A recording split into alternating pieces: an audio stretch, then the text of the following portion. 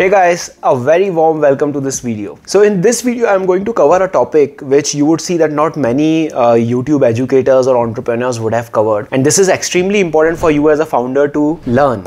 So what I'm going to talk about today is why do many startups fail even after raising angel investment? Now, if you would have seen the recent episode of Shark Tank, in one of the recent episodes, there was this startup called Aste, which raised 10 crores of funding as angel investment, and still they are failing. After raising 10 crore, they burnt all of it, most of it on marketing, and they are still failing. They are back to ground zero with sales of, I think, less than 2 lakhs a month. So that's nothing, right, when you raise 10 crores. And in fact, if you see in the market also, if you see different funding rounds, right, angel round, Series A, Series B, Series C, maximum failure of startups is after raising angel investment. Now, logically, if you think, after raising an angel investment, the chances of a startup to fail should reduce, right? Because you would have achieved product market fit, your product would be good, that's why the investor invested, and on top of that you have access to capital also, right? So why would you fail? The reasons are very interesting, and just to let you all know that I have gone through the same path. Back in 2016, I raised around 50 lakhs rupees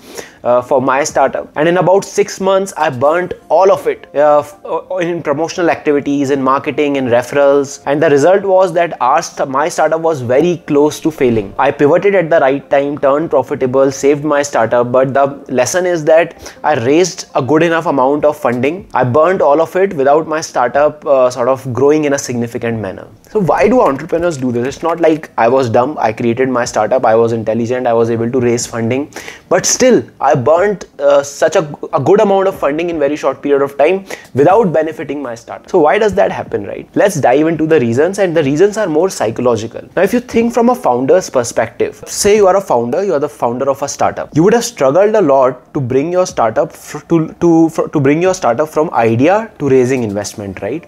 You would have to build your product. You struggled to launch your product. You would have struggled to build a team. You would have struggled to achieve product market fit. You would have struggled to find investors, to pitch to them, and then finally to convince someone to invest in you. So what happens is that after so much struggle, when you finally raise investment and that capital, that money hits your bank account, in your mind you are super elated as a founder. You think that now you are unstoppable, you are invincible, and nothing can stop you from making your startup a success. And believe me, this happens with all the founders out there once they raise angel investment.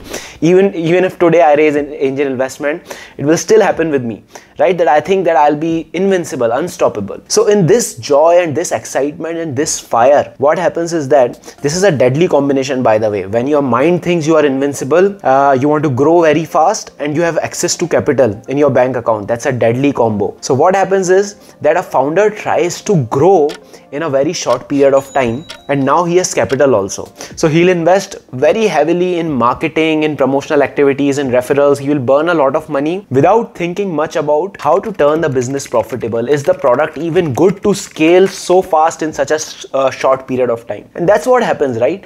The Aste founders, they would have thought 10 crores is a good amount, now let us scale. They did not think that the product is good up to a particular scale, but beyond that, if you are scaling, you would have to upscale your product also, right? They did not think about that, and so did I. I had access to funding. I did not think much about, can this product still have a product market fit when it scales?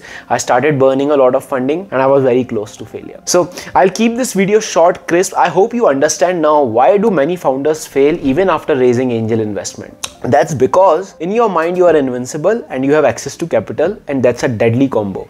So the learning for you from this video is that keep your mind calm. Even if you have raised funding, even if you have raised, I would say, 50 crores of funding as an angel investment, keep your mind calm for the initial few months, right? Keep scaling slowly and keep taking the feedback from the market in terms of whether your product is good to scale very fast in a short period of time. Are your processes in place? Is your team good enough to handle pressure if your product scales? Is your technology good enough handle the pressure, the load if your product scales? And after a few months, if you see that, okay, it's scaling now, it's scaling slowly and my systems can handle it, then pour money into scaling fast. That's the right method of scaling, and always keep your business model and profitability in mind. That's also very important, because if you burn money, you can scale very fast. That's important. But when your money finishes and if you're not profitable, that's where startups fail, because now they don't have money and they're not generating profit as well. So I hope you guys learned a good deal from this video, and tomorrow if you are raising angel investment, I hope the best for you, and I hope that you don't fall into this pit that I have gone through and that a lot of founders go through. I'll see you guys in the next video. Thank you.